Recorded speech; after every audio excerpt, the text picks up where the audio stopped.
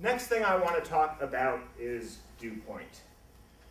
It's the temperature at which water vapor in the air will condense into liquid water.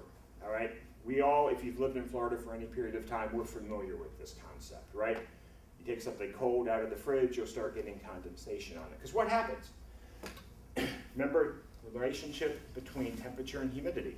As the temperature goes down, relative humidity goes up. 60, 70, 80, 90, 95, 99, it gets to 100.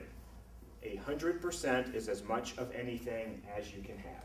So if any of you are managers and you like to tell your employees to give 110%, stop it. It's not mathematically possible, it just makes you look silly when you say it. Don't say it anymore.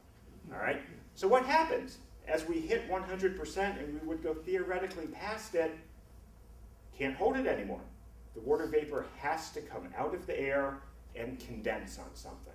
We know this as condensation. We know this as dewfall in the mornings. Has to come out of the air.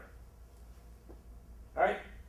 And we've all seen this before, right? We have a cold bottle of water sitting on a table or something, and obviously somebody's kid put this out here because they didn't use a coaster. Mine don't ever use a coaster. So what I want to do is I want to actually demonstrate this, and I'm hoping I can get Scott to help me out on this one. Okay, so right up here, I've got a can of Diet Coke, all right? It's been sitting out all night. It's at room temperature. And Scott, if you'd be nice enough to go grab me a cold one out of the fridge in the back. Dude, it's like 1:30. Cold Diet Coke. Dude. I got that. Grab me a cold one. Nobody thought, okay. It's Friday after all. All right, while he's doing that. Yeah, I was looking. Actually, around this place, you never know. It's, you really never know. All right, now we've got a cold one straight out of the fridge. Okay, so what I need is a little bit of information, and I'm hoping Scott can help me out on this.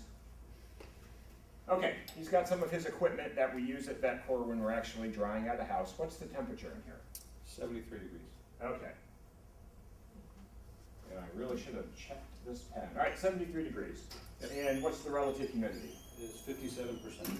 Okay. Now, all we have to do is calculate dew point from those two pieces of information. Does involve a little bit of math, so I've got for you one CRC Handbook of Chemistry and Physics. Has all the formulas and constants that you're going to need, and a scientific calculator. Of course, considering your age, you might want the... Yeah, bring it on. All right. Slide rule. You actually, look at mine. right in the front, do you know what this is? Yeah. No.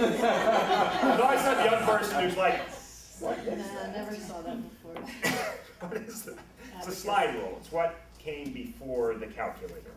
Let me bring in the abacus. Abacus. Ah, yes, from Abacus. ancient China. That's a good one, too. All right, so I'll give you a few minutes to sit and do the math and tell me what the dew point at 73 and 57 works out to. Okay, hold on. Just about there. Slide rule. Next page. Calculate. I got 56 degrees.